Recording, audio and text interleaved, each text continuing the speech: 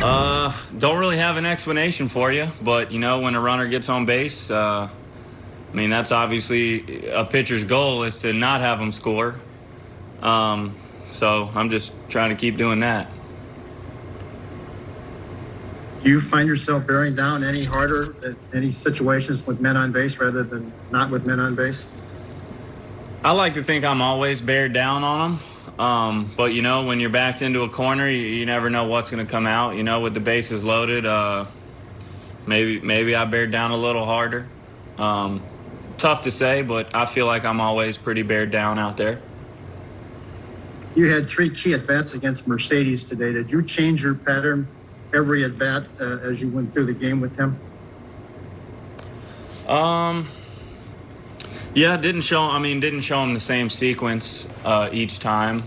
Used all my pitches against him. Obviously, he's one of the better hitters in the league.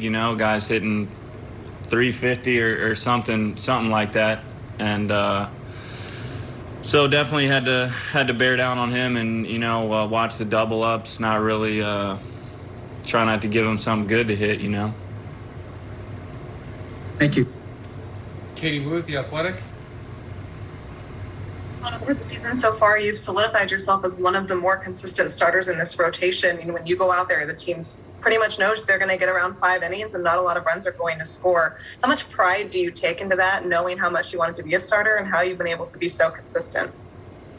I take pride in it. I take pride in it for sure, but I just have so much fun being out there playing baseball. That's what it's about for me, just going out and competing for the team and just trying to do everything I can to give us a chance to win the game.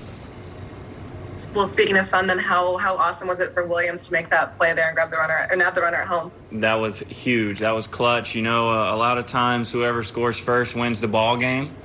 And, Willy stopped him from scoring first just then. So that was huge. Can't speak enough about the defense. We got an elite defense, and the boys are making plays.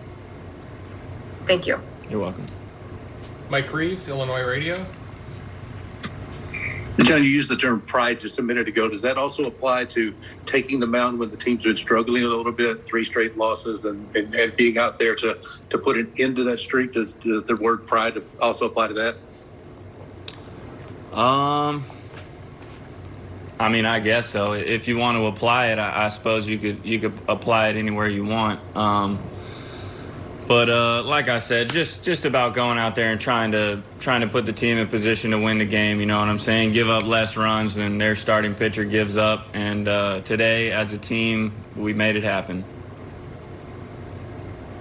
Zach Silver, MLB.com.